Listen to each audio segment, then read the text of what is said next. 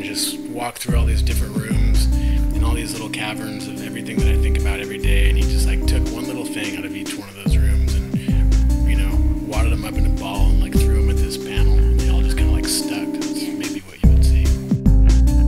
It's kind of like this weird morphic thing that appears to me. I can't really explain it.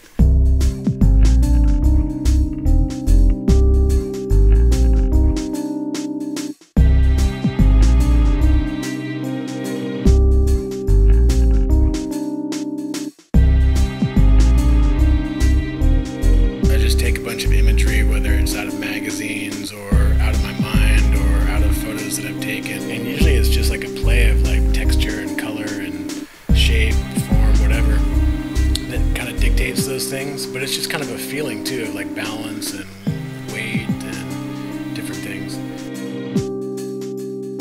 But usually when I paint, like just painting like with oil or something, I never make sketches and I never do any of that. I just paint. It's just kind of intuitive.